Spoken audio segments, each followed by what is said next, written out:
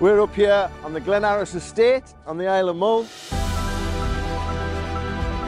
It's a wild and wonderful place. We're up here in a big moorland, peatland area. Peatland is a very important landscape. It's a vast carbon store and it's home to a lot of biodiversity, many animal and plant life. So what we're doing to restore the peatland, we're working with our contractors, Highland Conservation, and they've got their excavators here to reprofile all the ditches. In order to block the ditches, they scrape off the top layer of turf and then they'll pack down the fresh peat into the drain. And what this does is it raises the water table back to a more natural state.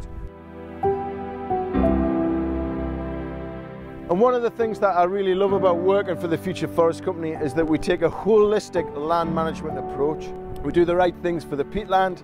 We plant native trees in forested areas, and also we practice regenerative agriculture, and it's important to respect the land and to do our best to manage it in the most environmentally sensitive way.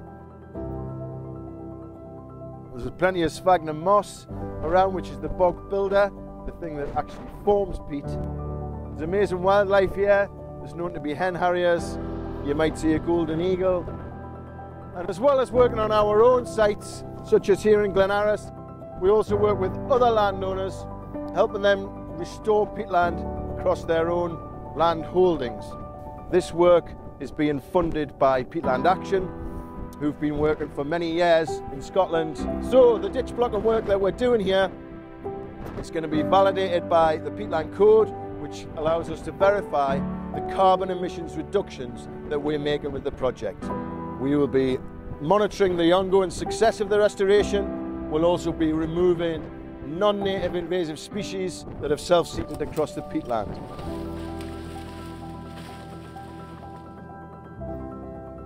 Once the machines are off, we're going to leave this place, this wild and beautiful place, as nature intended.